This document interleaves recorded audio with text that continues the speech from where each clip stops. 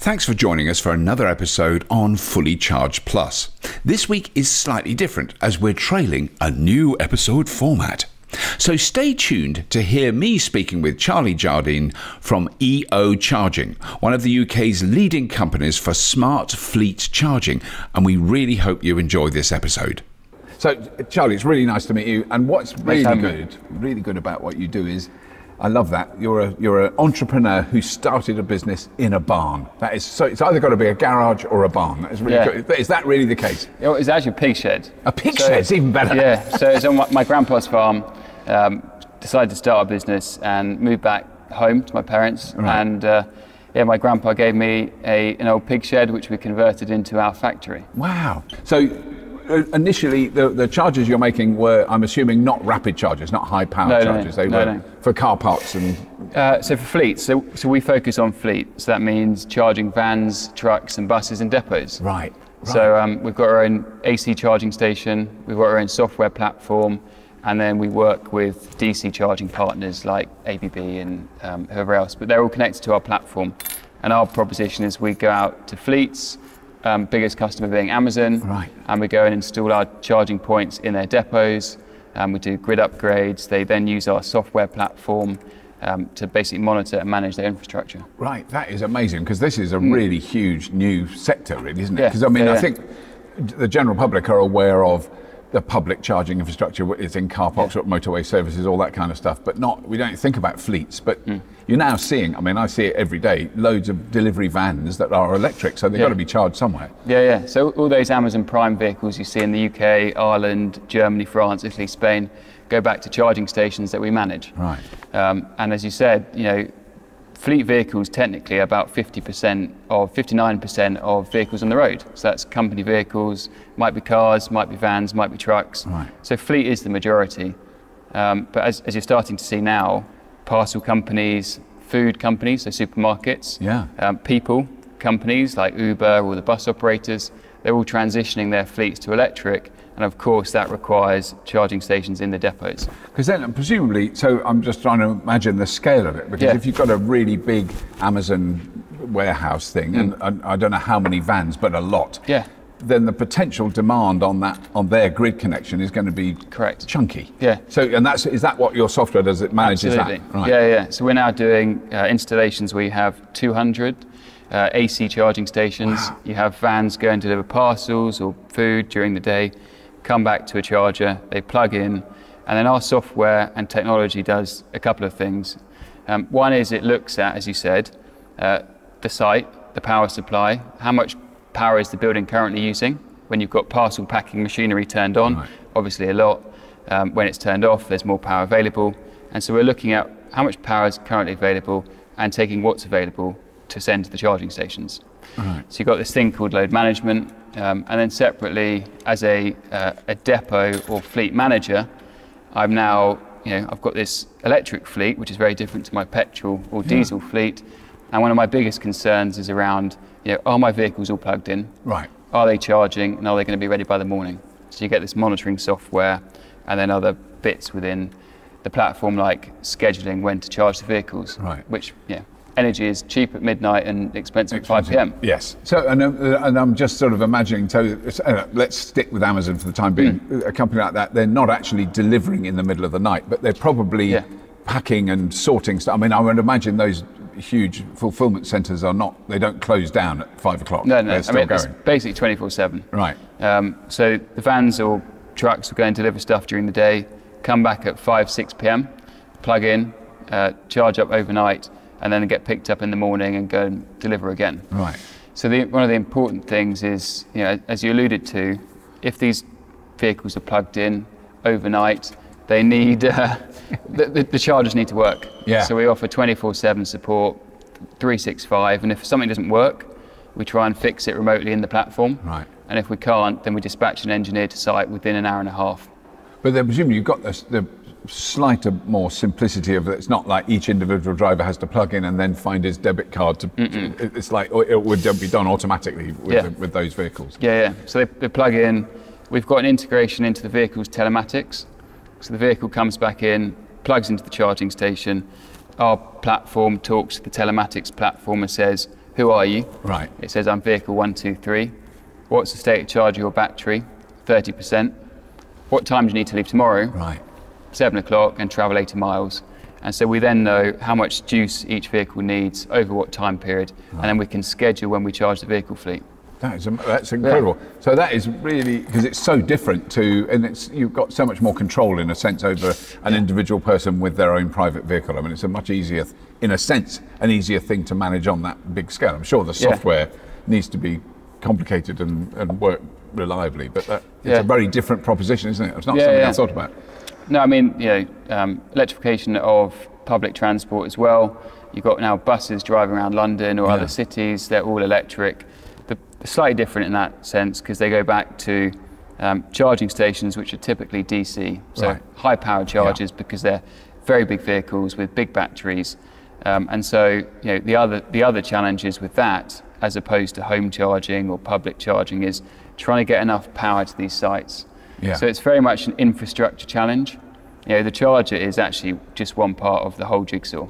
Yeah. Getting the infrastructure in, using the software to manage when the vehicles charge, trying to influence price, that's really important. Right. So it's very much an end-to-end service. Yeah. And I mean, because that must be, can't imagine the scale of that, because that's got to be the thing. Once there's a lot of buses, and we've done a show about the buses in Shenzhen where there's, I don't know what it was, thousands of them. Thousands, and to be able to charge them, it's quite a logistical operation. So I mean, we're looking at depots now. We've got 200 plus electric buses. Wow. And so obviously, from a space point of view, these things are now electric, and you have to introduce charging stations into the depot. You might have pantograph systems. Right. So you've seen them. So they charge the buses from over the top. So it's very much like an engineering challenge to fit these vehicles and the infrastructure into the same space that was previously petrol or diesel. Yeah. And so it's we think it's really exciting. Yeah. It's less sexy than public or home, but the fleet bit is certainly one that's growing quickly. Really, really important. Now, what about things like Uber cars? So there's been a lot of talk about the fact that Uber are going to completely electrify their whole fleet. They're the most likely to charge away from a base, as it were, aren't they? The most likely to use public charging. But is there software that can manage that use? Is that something you're working on? We're one of Uber's UK partners, so we do home charging. Right. So when those fleet vehicles go back to drivers' homes, then there's a charger on their driveway. Right. What we don't do is public charging. So if you've got, if you are an Uber driver, you'll need public charging cards or an app, or whatever it might be. But ours is fleet, so return to depot or return to home. Right. But it's still fleet because it's a business vehicle. Yeah. So Charlie, what makes your product so different, and why is it suitable for fleets? Yeah, so the fleet product is called the EO Genius. You have what we call a dumb charging station, so it's just a plug. Right. Goes up to 22 kilowatt. And then you have this separate product called the EO Hub. So the hub is a mini computer, it's like the brain. And one brain can connect up to 32 dumb charging stations. Right. So rather than put the brain inside every charger and make it smart and therefore expensive, we took the brain out of the box, made the box really simple and cost effective, and you get one brain for the 32 plugs. So you get massive economies of scale, which when we start fitting 200 charging points in a single depot, cost is really important. And then separately, the way the hub gets installed is by the incoming power supply. So again, if you've got 200 vehicles coming back at 5-6 p.m, all plugging in at the same time, that's a huge amount of power. Yeah. So the hub looks at the building, looks at how much power is being used, and then it will take what's available and send it to the charging stations. Right. So when you're running this scale of operation, I mean, what lessons have you learned that other fleet operators can benefit from? There's a few challenges. So obviously, as a fleet manager, if I'm being told by my boss to electrify my fleet, the first challenge is around the vehicle. So is there a vehicle that's suitable for my needs? So I think clearly, there's lots of EVs on the road now, probably less vans and trucks than cars. Yeah. But finding out what is the most suitable vehicle for my application, that's a challenge. Less interesting to us. What we deal with is once a fleet has decided that we are going to go electric, we found a vehicle that's suitable for our needs, the next challenge is getting the infrastructure in. So in the fleet scenario, whether it's vans, trucks or buses, again, getting power to site is a big challenge. So what we do is we work with the businesses and we look at how many miles a day do these vehicles travel. When they come back to site, how long do they park up for? Doing that, we understand how much energy they need. If we know that, and then we look at the site and we understand how much power is available and how is power currently being used, we can work out if you've got enough to do the job. Right. And if you haven't, we'll go and upgrade the grid. And so I think, to answer your question, the biggest challenge that we see for fleet managers outside of the vehicles is just getting the infrastructure in. Yeah. And that's what we deal with. So we are a product and technology business. We make the charging stations, we make the software, but we do this turnkey solution. So helping these fleets electrify by also installing the equipment, doing the grid upgrade, and then once the equipment's in the ground, monitoring it 24/7, 365. And when something goes wrong, we try and fix it. And if we can't, we send a guy to site within an hour and a half. Right. So it's a full solution, which I think ultimately, if you're trying to do electrification at scale, it's really important that the infrastructure works, obviously. Yeah.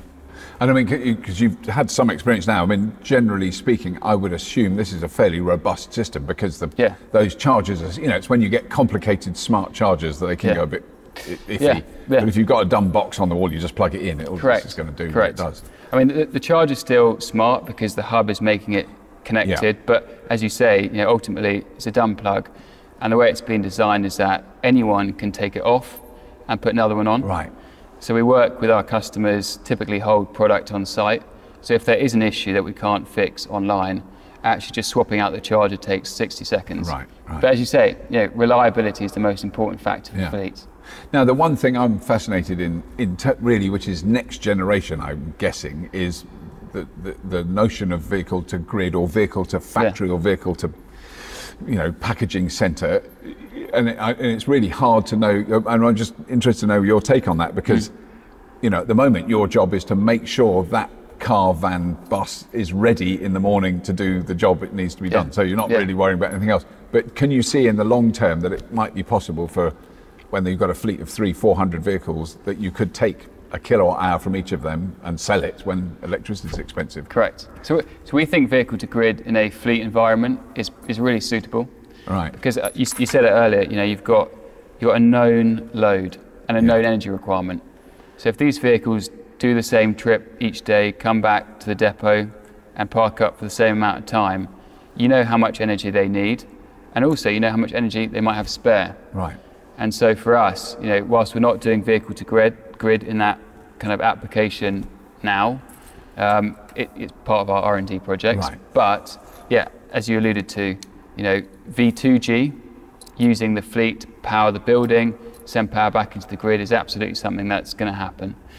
And then before that, you've got things like V1G, which simply is just turning the charging stations on, off, up or down when the local grid has got high pressure. Right. And all of these things, the point of doing them really is money. So you can get paid for doing V1G or V2G. And of course, with an electric fleet, the difference is you've got this amazing opportunity to reduce fueling price so significantly. Yeah. And that's clearly different to petrol and diesel. Because that must be, must be a big impact when people work out, and this is what fleets drive, isn't it? They go, so we've got to buy all these vehicles, they cost this much, and then we're going to fuel them. Oh, hang on, that fuel is a lot cheaper than the diesel we used to buy for the vans. I mean, are they seeing actual financial savings from running electric fleets? Yeah, absolutely. I think, there's some numbers around kind of parity between ICE and EV. And we're not quite there yet. Right. Just on the capital cost. And that's the terms of the capital cost. Correct. Yeah. But then what you do is you look at the TCO, so the total cost of ownership. And if you model that forward, and fleets typically own vehicles for 5, 7+ years, actually with the cost of refueling being cheap, the TCO is actually much more compelling than petrol and diesel in a lot of cases. So this is really exciting, Charlie. I mean, where do you see things going in the future? I mean, are you looking forward to lots of new things? I mean, look, we've been doing this for 6 years. We've got to the point now where we've got, we've sold 45,000 charging stations to 30 countries. Right. Most of our business is UK, Ireland, and Norway. We're now deploying people on the ground across Germany, France, Italy and Spain. Wow. We're looking to grow significantly this year into America, Australia, expand in the Nordics. So for us, we've spent the last 6 years building the foundations of a business. Right. With increased investment, we'll look to grow. And obviously, it's a pretty exciting market, and we feel we're just at the start of our journey. Yeah. Thanks again to Charlie from EO Charging for this fascinating episode.